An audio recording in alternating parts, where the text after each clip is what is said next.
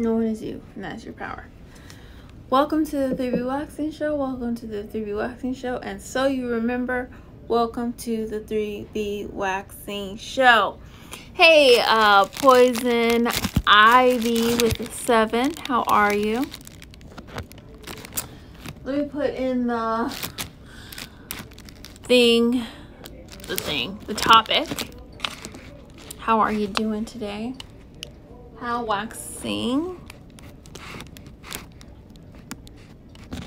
prevents, I'm writing it in right now, prevents, good, I'm glad you're doing good on this wonderful Friday, prevents ingrown hair bumps. So today we're talking about how waxing, we're going to have basically a discussion on how waxing prevents ingrown hair bumps. Hair bumps. Hey, Fox. Foxy, how are you doing? Welcome to the 3B Waxing Show. How waxing prevents ingrown hair bumps. Boom. Okay. Going to pin it. Pin. Let's see. This will pin. It's not pinning. Oh, there we go. All right. All right. Hey, Sinette. How are you? How's your Friday going?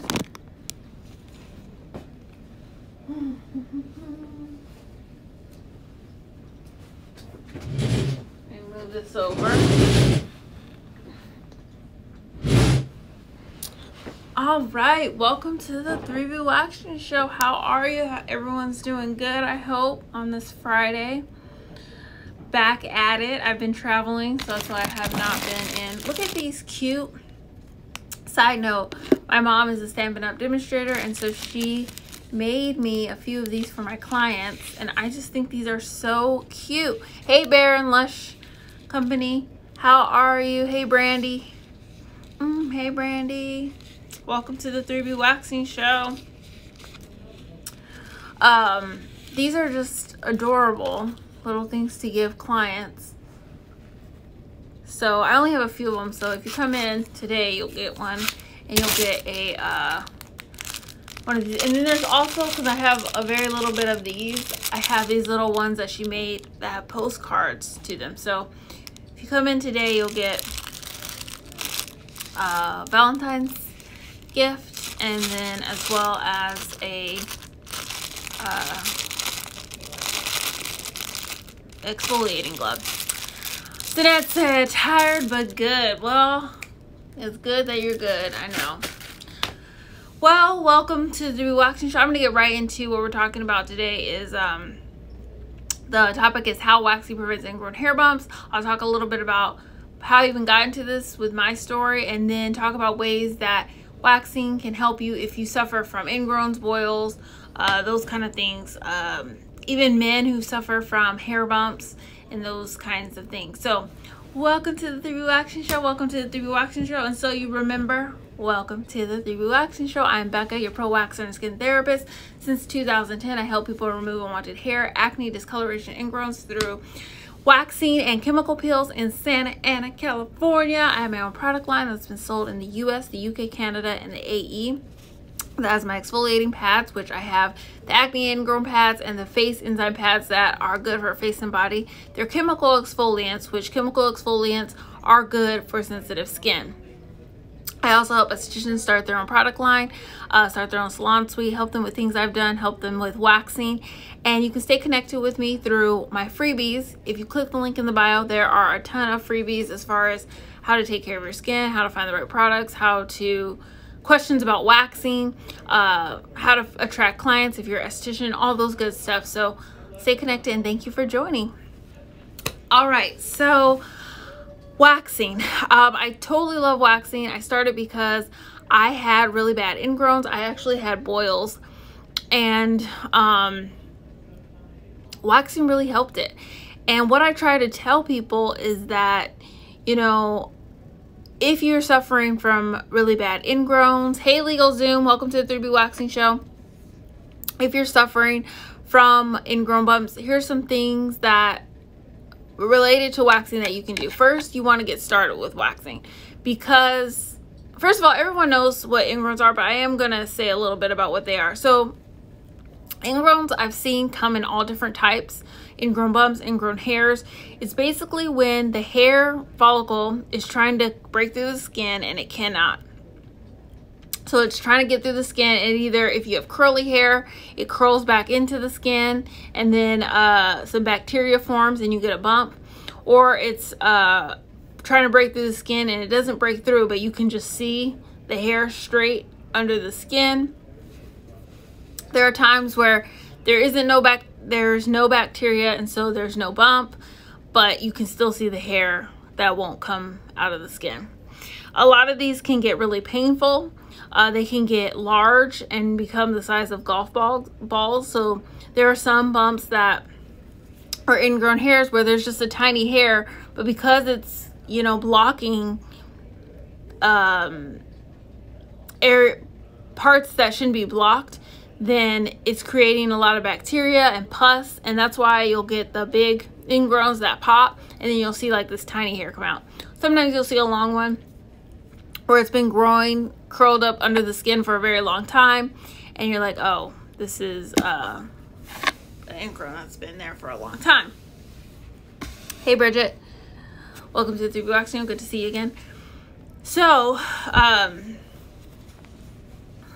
am I cold? Am I hot? You guys ever do that where you're like, am I cold? Am I hot? Am I don't know yet. Anyways, so that is what ingrown hairs are. Now, ways waxing helps it. Waxing is a good form of exfoliating. It's going to remove the dead layer of skin. And so when you start waxing, you're removing that dead layer of skin so the hair can come out better. And then if you have ingrown bumps, you're removing that top layer of the bumps so that pus and stuff can come out, or that hair can start coming out. Now, the only thing you don't want to do is just wax. You would like to wax, you want to wax consistently. Say you are very prone to ingrowns. I'm familiar with this. I've helped a lot of people get on top of their ingrowns as far as reducing the amount they have. I would say that is one of my specialties, especially in the Brazilian area, is because I dealt with it personally, and then I would help people who had it. But you definitely need to start going consistently to get waxed. I'm gonna even say, well, usually I say 3 to 4 weeks, but if you're really prone to ingrowns, you may want to try going every 2 to 3 weeks. And the reason I say that is because your turnover of your skin is so fast that exfoliating that often will help it. And then also exfoliating at home. So if you are, you know, prone to ingrowns, you're coming in every 2 to 3 weeks, and then you're also using the acne and ingrown pads that are chemical exfoliant that are removing away the dead skin, you're going to see a huge improvement in those bumps and those ingrowns. I have seen so many people, it's crazy how many people that have helped by just waxing consistently and using the pads to exfoliate consistently. It's all about consistency. Sometimes people get ingrowns so bad that they have to go on antibiotics, and that was me years ago before I really got into waxing. And you know, you can change your skin a lot by exfoliating. I preach it all the time. But it does make a difference. There's such thing as chemical exfoliants and physical exfoliants. You've heard me talk about my acne ingrown pads. Just because they're chemical exfoliants, they're stronger, but they're also good for sensitive skin. But you could do both. You can do physical and chemical. Physical is more of your exfoliating gloves like I have here. your scrubs, which on Tuesday I'll be talking about the Tree Hut scrub for product highlight by it's by Tree Hut, and it's a scrub. It's one I love, and I got it for my birthday because that is one of my favorites, and so that'll be the product highlight for Tuesday. But there's the brush you can use for physical exfoliation. And then one thing you want to do is, if you're using a chemical exfoliation and a physical exfoliant, you want to test out what is too much for your skin and what is the perfect amount. Because if you do a physical exfoliant and then do a chemical right after it, you could burn your skin. Or vice versa, if you do the chemical first and then the physical. So waxing can really change your skin. I've seen where I've had, you know, someone who's had really bad ingrowns in their underarms. Brazilian is the one I do the most of.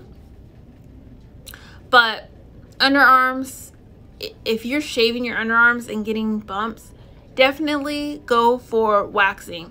I would say for underarms, go every 2 weeks with underarms for 2 months and exfoliate 2 to 3 times a week during that time of waxing, and you should see a difference in your ingrowns and then also in the color of your underarms. So it should be getting lighter. Another thing that I want to talk about with what I wanted to talk about just left my mind. That ever happened? You just totally just gone. Oh, other ways to prevent ingrown, especially if you get ingrowns on your Brazilian area. You want to sleep with no underwear because the friction can cause ingrowns. Right after you work out, you want to get out of your workout clothes as soon as possible.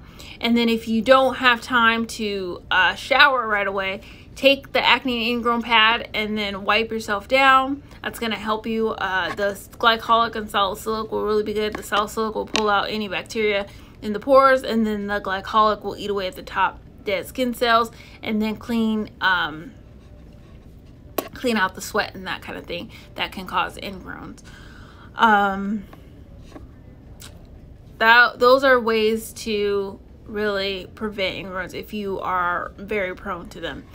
You also just really want to exfoliate, really get in the habit. You can change the game of your skin by exfoliating. And then another thing as far as waxing with ingrowns is go out and get wax, but I definitely think you should go out and try hard wax. Hard wax is gentle on the skin. It doesn't take the living skin cells. I see that it protects the skin better because it saran wraps the hair only. And so if you have very sensitive skin, you want to look into getting wax with hard wax. It also is less painful. Any questions?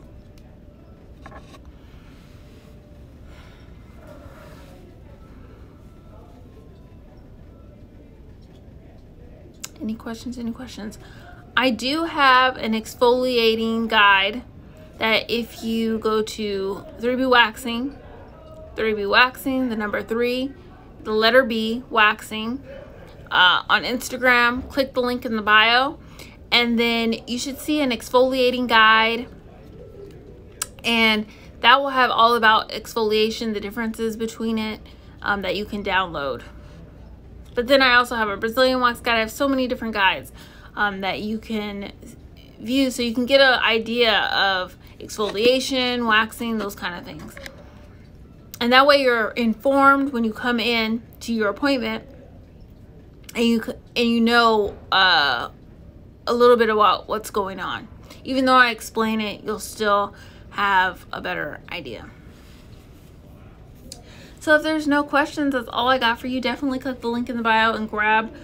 There's the exfoliating guide, there's the Brazilian wax guide, there's also the ultimate waxing guide that talks about waxing in general. All these can help you if you are looking into waxing to help you with your ingrowns, boils, those kind of things. And yeah. So I am in the salon and I have a day today, a day full of things to do. So I am not going to be on here long. I actually have only been on here about less than 30 minutes, and that's where I'm going to keep it to. But I hope everyone has a good Friday. I didn't have any announcements. The only major announcement is that the mini course is open for enrollment if you are an esthetician looking to attract clients in your salon. And so it goes into a few things like working in Canva, working events, doing follow-up. Actually, I'm changing it up this weekend, so I may not have the events part, but it is open for enrollment, and you can click the link in the bio and then click under professionals, courses, and classes. It will be the second button that says 15-day attract clients course. You can take a look at what's available there. So I hope everyone has a blessed day and that this is helpful, how waxing prevents ingrown hair bumps. I'll see you on Tuesday. Have a good one.